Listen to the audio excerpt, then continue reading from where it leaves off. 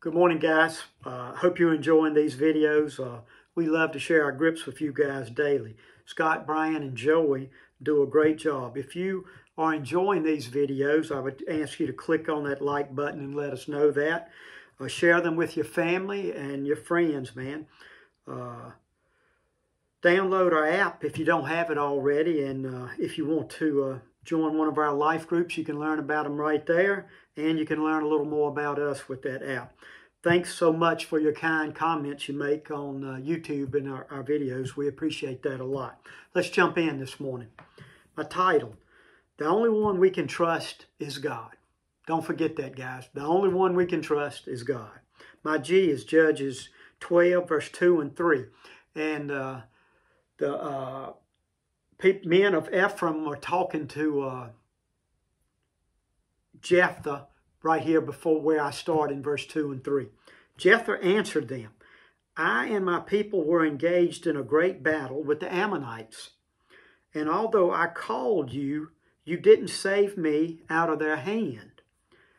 When I saw that you wouldn't help, I took my life in my own hands and crossed over to fight the Ammonites. And the Lord gave me victory over them. Now why have you come back up today to fight me? My reveal.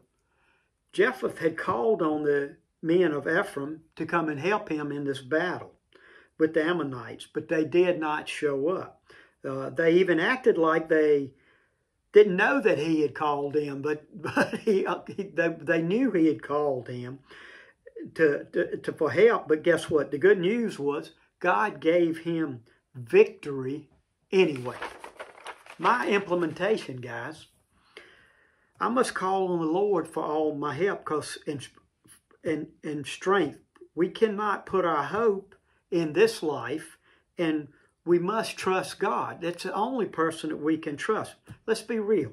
People on earth will let us down. I'll let you down.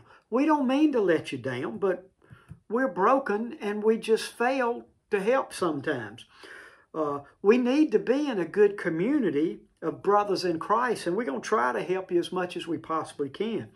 We should get strength from each other and remember that we can help each other, but there will be times when I think you've let me down, you think I've let you down, and here's what we got to do in those times, guys. We must extend grace. We can't go around being mad and frustrated just because we thought somebody was going to help us. It's just something we need to do. And I want you to remember from this one today, we need to be full of grace and extend it to people that let us down. But remember this, we've got to stay close to God and let God be our source of strength and our hope that we have. Here's my prayer, guys. God, you're the only one that we can trust. We just thank you so much for you and who you are and how you will always be there for us. I know I've let people down, Lord. Forgive me for that. And I know that I've been let down sometimes, Lord, and help me to extend grace to the ones that let me down, Lord. Again, just thank you for this little quick lesson so we can learn that, hey, at the end, we need to trust you and you alone, Lord. That don't mean we can't have a great band of brothers like we do in His grip, but sometimes we're going to let each other down. So forgive us for that, Lord. Lead and guide us and take care of us. For it's in Christ's name I pray. Amen. Okay, guys, remember this. The one we got to trust is God. He's the one that we can really depend on. But we also need to be in a community like we have. And I ask you to just be in this community. But every now and then, some of us are going to let you down. So just forgive us, extend grace to us, and let's keep moving on. We're going to try our best to never let you down, but we will sometime. Again, remember, the only one we can trust is God. Here we go, guys. Let me pray us out. Heavenly Father, thank you for being you. Thank you for being steadfast and trustworthy in everything, Lord. I ask you to lead our lives in a way that pleases you, not us.